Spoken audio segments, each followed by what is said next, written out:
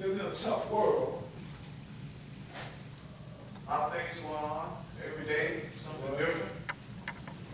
Every day is something else seems to be attacking your sanity, if you allow it to. It becomes discouraging if you just look at the world and think that that's it and that's all that there is. It will cause you to want to just throw your hands up and surrender sometime. I stopped by this morning to let you know that it's not all it is. This is just a journey, amen. For those who are children of God, we are pilgrims, amen. We're sojourners. We're just passing through.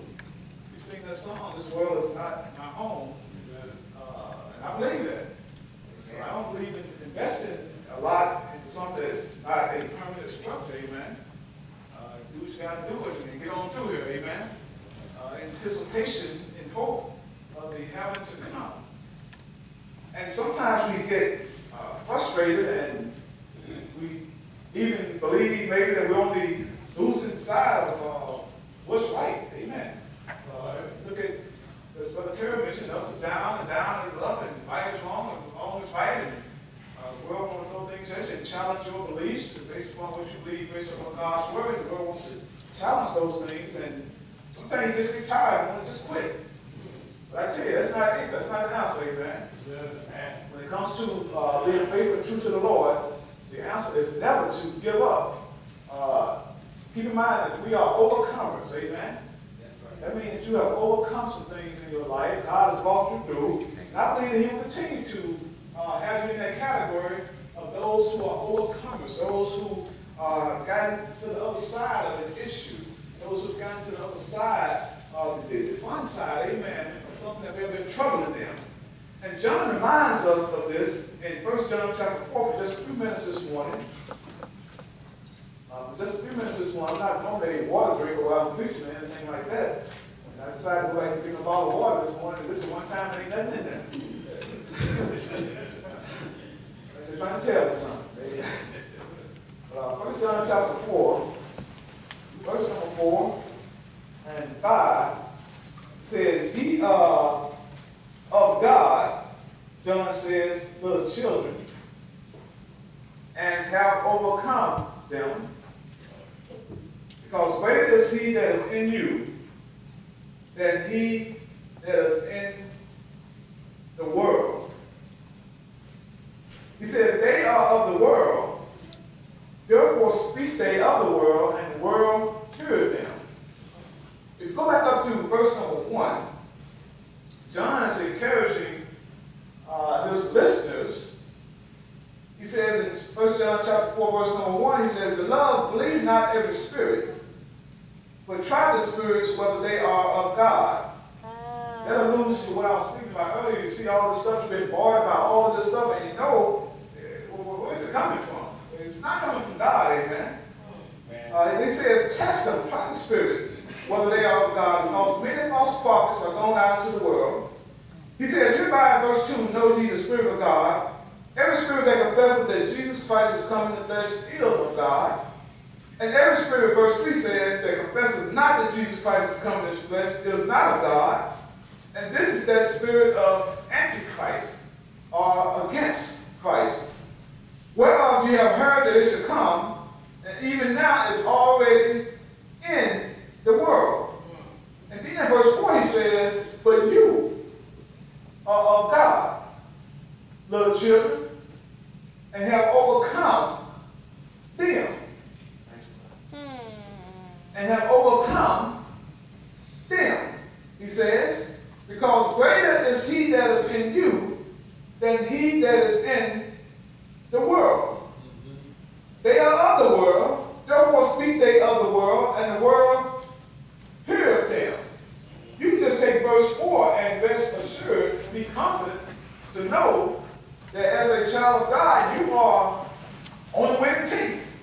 You are in the right place. He says, you have overcome the world. And then he says in verse 4, because greater is He that is in you. Amen.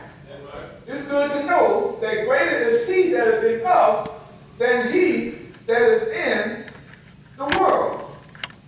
He says, they are of the world, therefore speak they of the world, and the world heareth them. But you, on the other hand, John says once again, you are of God. He that knoweth God heareth us. He that is not of God heareth not us. Hereby know we the spirit of truth and the spirit of error. But just a few minutes this morning, I want to encourage us and remind us of the importance of knowing and believing that you are an overcomer. If you have put Christ on in baptism, if you are living your life faithful, as Jesus said in Revelation 2:10, be thou faithful unto death, and I'll give you a crown of life. If you have put Christ on in baptism, and you are living your life faithfully in Christ, you, in that state, are an overcomer. And I believe that once an overcomer, you can always be an overcomer. If you have made that decision, because that's where it holds up so many people, and it's going to be the downfall of so many people, many won't make the decision to obey the gospel of Christ first and foremost. And then sadly, when many obey, some who obey the gospel of Christ, they won't stay faithful and true. But once you obey the gospel of Christ, and you have become an overcomer. I thought initially about just saying becoming an overcomer and staying an overcomer. But you have to become an overcomer first. And then it's important that you know that you have to stay in that state. You can't be in and out, in and out, in and out. You have to stay true and faithful to God. Becoming an overcomer takes a conscious decision. It involves a conscious decision that you no longer want to be just in the world. You don't want to just be just part of the world. And I know we're in the world, we're not of the world. But once you make that decision to become a child of God, you're saying, I am now an overcomer, but more importantly, or equally as important, is to stay in that state. Right. Jesus says, be thou faithful unto death. Be thou faithful unto death. That means we are required to stay faithful. We are required to stay true. And as long as we are faithful, then we fall under the class of individuals who are overcomers. Now many, sadly, will obey the gospel and they'll turn back over to the world. Now many, sadly, maybe will never even convert throughout the process. But once you become converted, once you obey the gospel and you truly believe what you have done is right according to God's word, you're going to be willing to do it. I need some fans on, brother. Brother, please. Y'all some brothers, this all picking this morning. Y'all ain't got to be comfortable. I do, wait, man. I tell them all the time in the car driving. I tell the driver got to be comfortable. Everybody else be riding along, amen. Y'all take care of the driver. I'm driving right now. It's important that we stay overcomers, amen. And there are so many things that you and I can overcome through the help of our Savior. Philippians 4:17. Philippians 4:17.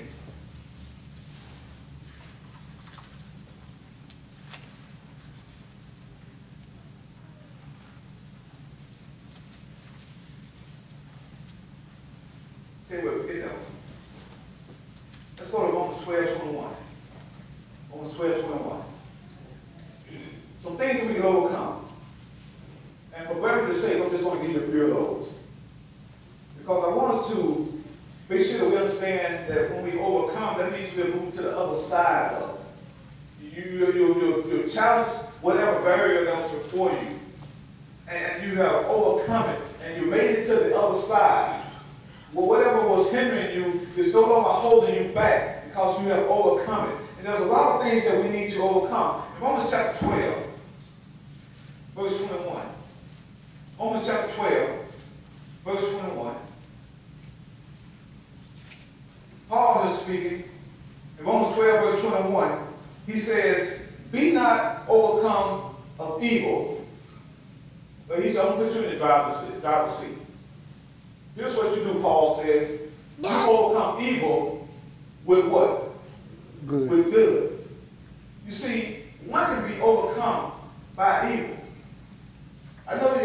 seen the all this rainbow stuff going on for the whole month of June that's been shoved down your throats, basically. Don't buy into it. Because if you buy instead, you have to buy into murderers month, child molesters month, liars month, thieves month. You might buy into all those other months too, amen. But you overcome evil with good. Don't let evil overcome you. You overcome evil with good. And how do you do that? By not being a willing participant, amen.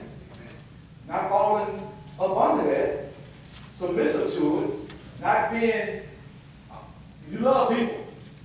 We gotta love people, we gotta love souls. Mm-hmm.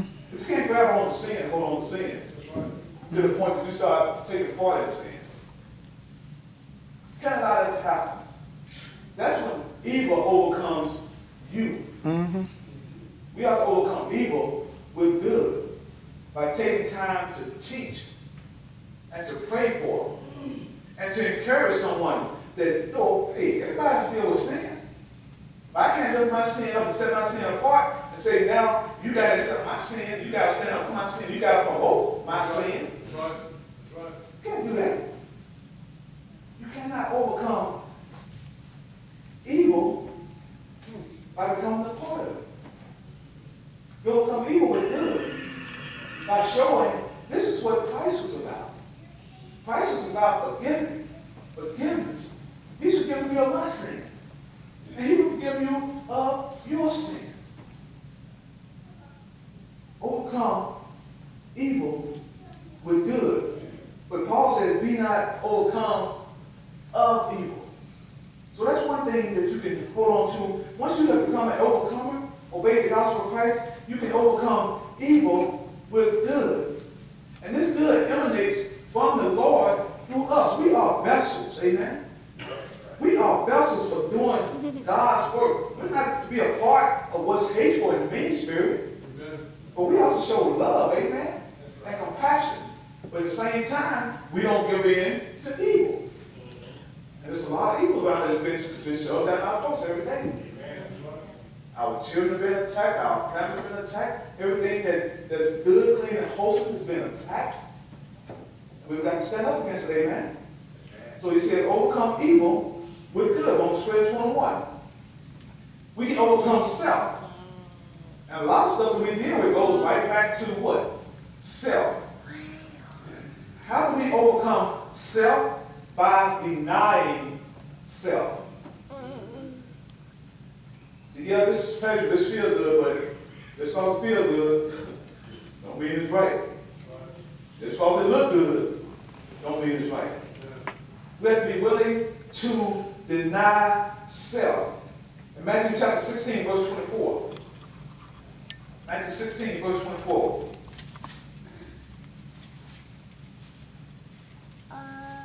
Jesus said it this way, Matthew 16, verse 24.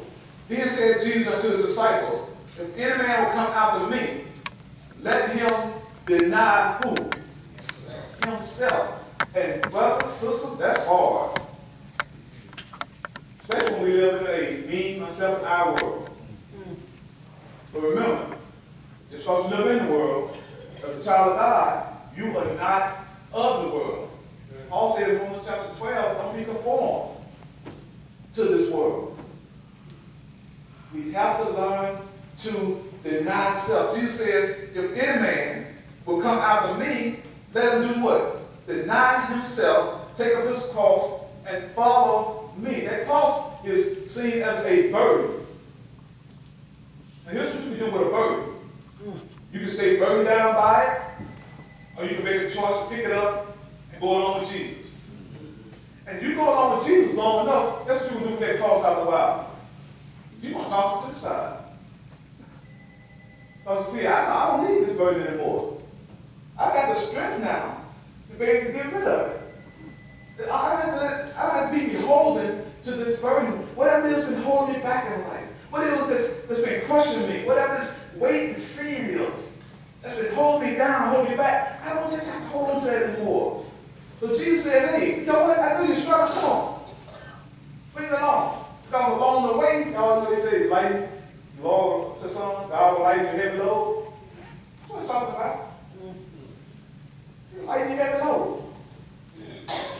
just stop and be burdened down by it. Pick it up. And out of the Bible, that's what you want to do. You want to set it to the side. And when you set things to the side that are part of you, you see yourself setting self aside. You see yourself denying self. So many of us, Lord help us, want to be in trouble because we don't want to put self to the side. Why? Because in the world, everything's about me, myself, and I. Some folks do nothing to help anybody else because it's all about how inconvenienced am I going to be. What's it going to cost me? Imagine if Jesus would have had the same attitude. Yeah, I know that he was saving, but what is it going to cost me? What price am I going to have to pay? I don't think that ever came up in this thought process. He said, I came to seek and save that. Talk about me, which was lost. I gave my life a ransom for many. He said, those that are sick need not a physician. I mean, those that are well need not a physician, but those, he said, some sick folk out there. And he said, I'm willing to go in and amongst them, to be a part of them, in order to be able to help them along the way. And if Jesus is willing to do that, what should I be willing to do? Deny self. When I learn to deny myself, I can overcome some things. And I know it's hard to deny yourself. It's hard to admit when I'm wrong. That's hard to admit when you're wrong. But guess what? It'll save your soul. It'll save your soul. And that's chapter, I think 18 it is. It goes from disciples. I think they were saved.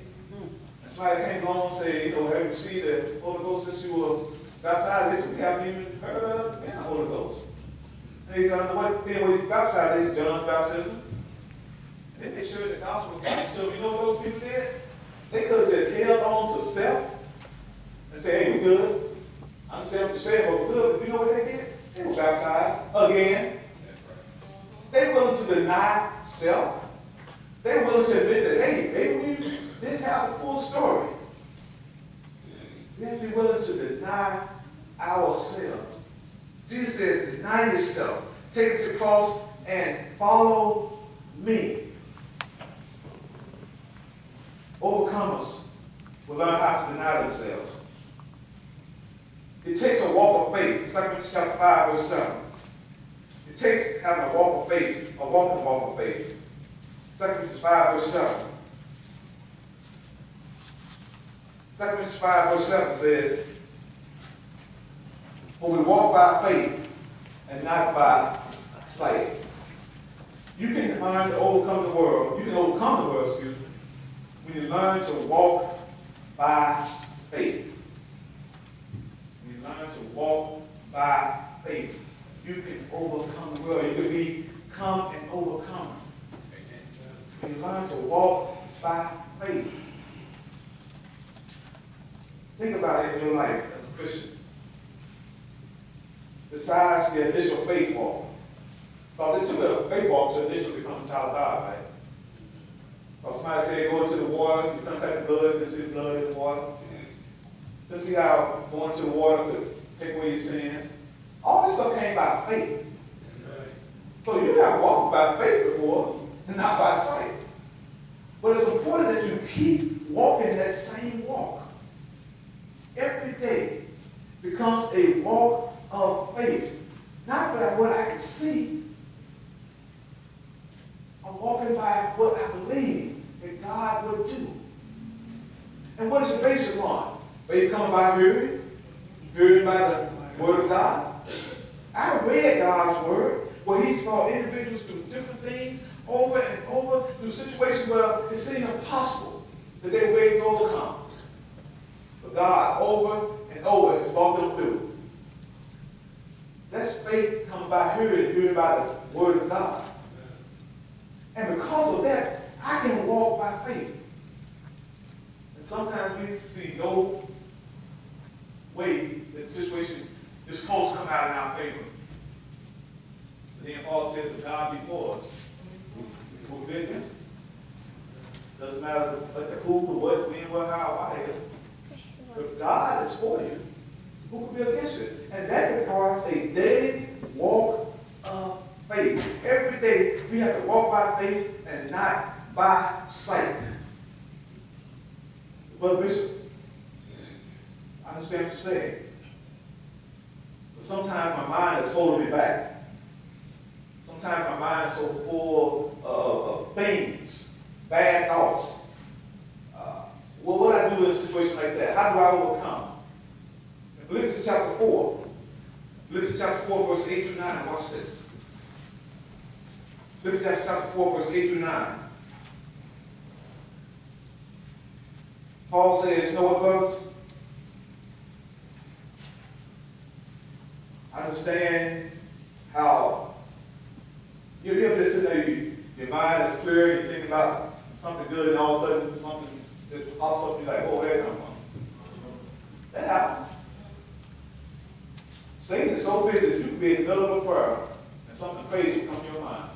Yeah. You're like, well, I got to start this all over. Where did that come from? God to kill me. But Paul says, there's ways to deal with that. There's ways to overcome those bad thoughts that sometimes enter our mind.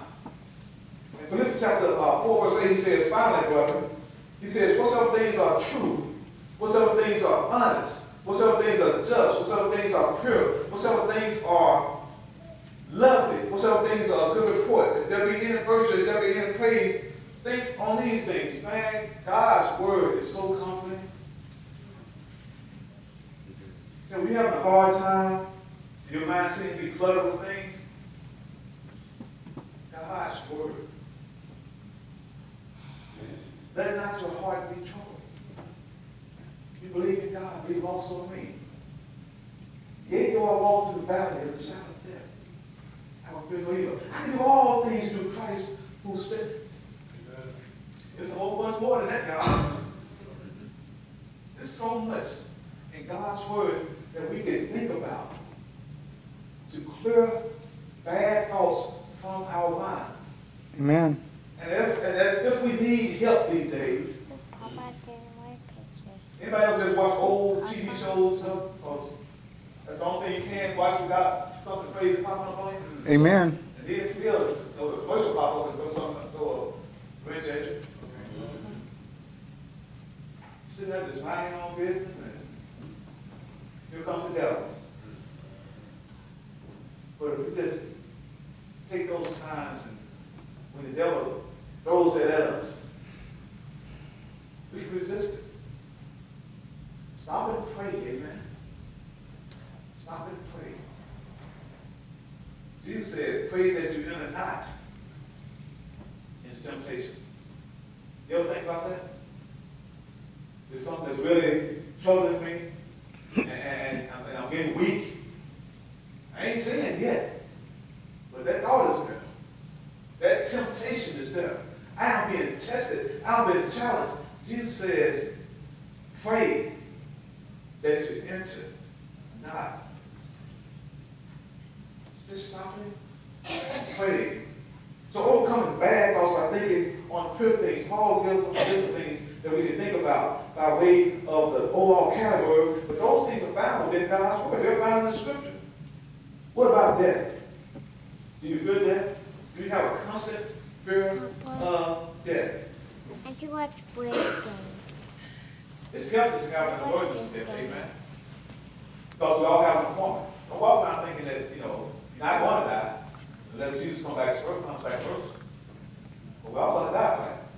Unless Jesus comes back first. So I'm not trying to say don't think about death. Be aware of death. But as a child of God, don't fear death. A child of God has no reason to walk around fearful of death. We can overcome the fear of death by thinking about the certainty of the resurrection. Because death is going to ultimately involve a resurrection. So you can spend time being overcome a fear of death, or you can be aware of death and live your life, amen, as a child of God, with the certainty of a resurrection. I have to go to Johnny. Now what's more important, the death or the resurrection? He said, according as man wants to die. So it's going to happen. But you know what something else is also going to happen? The resurrection. It's going to happen. And the certainty of the resurrection being center and foremost in your mind, I believe that will help you overcome the fear of death. Why? Because you're an overcomer. You've overcome so many things in your life as a child of God. In 1 Corinthians, let's see, 15. 1 Corinthians 15, verse 54. 1 Corinthians 15, verse 54. Watch this. 1 Corinthians 15, 54 says, so this corruptible should have put on incorruption, and this mortal should have put on immortality, then shall be brought to pass the saying that is written, death is swallowed up in victory. Watch this, he says. Paul almost like he's taunting, like it's like he's taunting death here. Huh? He says, oh death, where is thy sting? Oh death, where is thy sting? Then he says what? Oh grave, where is thy victory? He says, the sting of death is sin, and the strength of sin is the law. But thanks be to God, what? Which giveth us the victory through our Lord Jesus Christ. Amen. Never thought you'd be able to taunt death, huh? Yeah, super loud. Hey, poke the stick at you. Hey, death. Why? Because we are so fearful sometimes of death. But we can overcome that. Why? Because we are overcomers. You don't need to fear death unless you're not grateful to the Lord. Then that's something to think about. But be aware of death. But also understand that there is a resurrection. There is a resurrection. And that's going to involve everybody. Just as death will involve everybody, the resurrection will involve everybody. There's a resurrection to life, and there's a resurrection to damnation. But if you are an overcomer, then Jesus say, well done, thy good and faithful servant. How about overcoming sin? We deal with that a lot, don't we? That's our biggest problem, right? Sin. If you take away everything else that we deal with in life, the biggest problem that we really have is sin. It's not high gas prices, okay? That's a problem, that's an issue. High food prices is an issue. All the things that have been thrown at us from all walks of the world, all that's an issue. But when it comes down to us individually, in our life, sin. Because that's the only thing that Jesus says, if you die, entangled in it.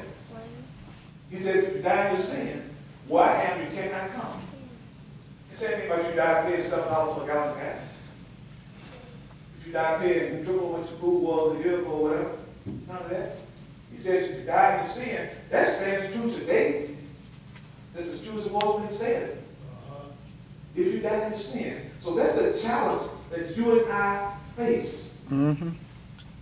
But there's a perfect sacrifice for our sins. Hebrews 5:9. Hebrews 5:9.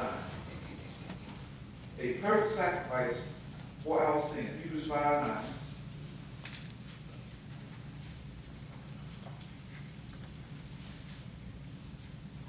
Verse 8 says, though he were his son, yet not he obedience by the things which he suffered, and being made perfect, he became the author of eternal salvation unto all them that obey him. How do we overcome sin? Through Christ. The perfect sacrifice for sin. He overcame death. Through Christ, we can overcome death. Through Christ, we can overcome sin. Being an overcomer, becoming an overcomer. It all starts with being baptized into Christ. What about your hidden prejudices? Some people don't like because of the height, the weight, the color, where they live, where they went to school, where they drive, whatever the case may be. How about overcoming all that foolishness? You do all that through Christ, amen? You can overcome all of those preconceived ideas and thoughts about people by being in Christ and living according to what the Lord says. Galatians 6:10 says we are to do good unto all men, especially those of the household of faith. So you're supposed to treat everybody right, amen? You're supposed to do good. It's in your power. You're supposed to do good by all men. You can overcome all of these things by being in Christ. What about pride? Philippians chapter 2. Anybody need to overcome pride this morning? Pride says, I ain't got no pride. I never had pride. Your ability won't let you say how much you overcome pride. Philippians chapter 2, verse 5 through 8. Overcoming pride. Paul said, Philippians 2, verse 5, let this mind be in you, which was also in Christ Jesus, who being in the form of God thought it not robbery to be equal with God, but made himself of no reputation, and took upon him the form of a servant, and was made in the likeness of men. And being found in the fashion as a man, he humbled himself and became obedient unto death, even the death of the cross. That was my computer. You talking about taking some humility to come down from heaven to bless around with y'all? Amen. Jesus did. Imagine you sitting around heaven, and now you're going to give that up to come down to earth to mess around with men. Look at how they treat each other. You think they would accept me? They treat each other that way?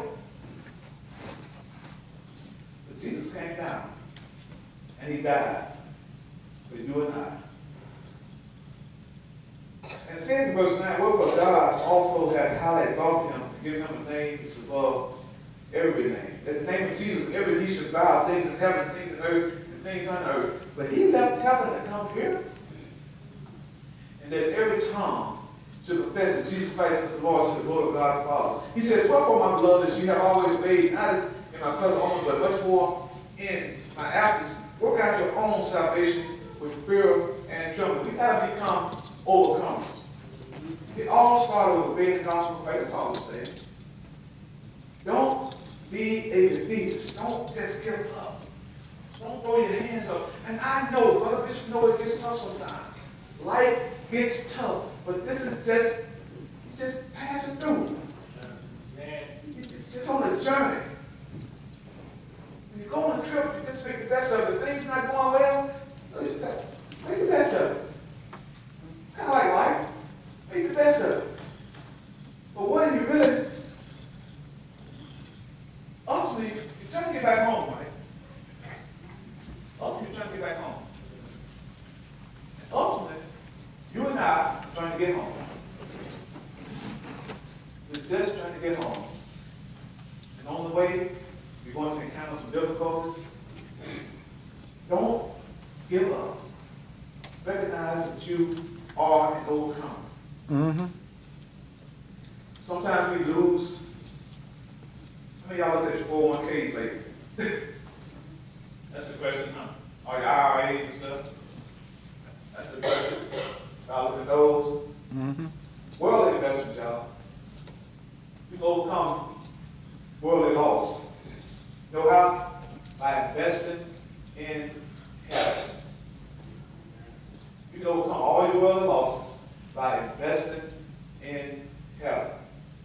So you invest $1,000 in something, and the day is worth $1. That's not all there is about life. That's a worldly investment. But think about the investment you made in your soul and the ultimate payoff for that investment. You overcome worldly loss by investing in heavenly gain. Amen. Matthew 6:19 And then the last thing is I close. We can overcome sorrow by counting all things joy. James chapter 1. I told all of you to read James chapter 1, right? Y'all talk about taking those things that come into your mind sometimes and replace them with good things. James chapter 1. Verse number 1 says, James, the servant of God and of the Lord Jesus Christ, to the 12 tribes which are scattered abroad, greetings. And keep in mind, James writes this letter to God's people. They scattered, man. Things are rough in the church, amen. People have been persecuted and all these things going on. I mean, they are scattered out everywhere. But what does James say to them? My brother, in the midst of this, just like Paul writing the Philippian letter, in the midst of what he was going through, in jail, incarcerated, and there he is encouraging. Well, James, similarly, is writing this letter to God's people, where God's people are scattered. Times are tough. But he says to them, in spite of all of this, count it all joy when you fall into diverse temptations. Knowing this, that the trying of your faith worketh patience. And I believe that you step up another level in your Christian life, in your Christian growth. You step up to another level once you learn how to look at trials and temptations. Once you learn how to look at those tests that come your way in life, and you understand that, their purpose, you step up a little bit closer to God. Because you understand that they are for your benefit. They are for the purpose of working on your patience. What about my patience? It's teaching me that I need to learn to wait on God. That's what trials are about. Teaching me to learn how to wait on God and watch Him bring me through as He's done. And to reassure me, I can go back and read His word, because faith comes by hearing, and hearing by the word of God. I can go back and read about all those individuals and lives He touched, the things they were going through, and how God ultimately brought them through. Overcoming. John says, he that is greater that is in you is greater than he that is in the world. So listen, if you are in the world, or you got 1 foot in the world, sometimes we try to keep that 1 foot over there just in case. I'm going to hang around the Church of Christ just in case. But on the other hand, I got to keep that other foot grounded in the world just in case, because I'm not really converted.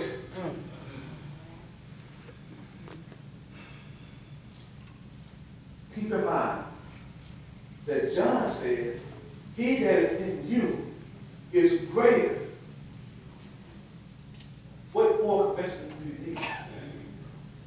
What other level of convincing do you need than to recognize that he that is in you is greater than he that is in the world? Jesus is always the victory. Always.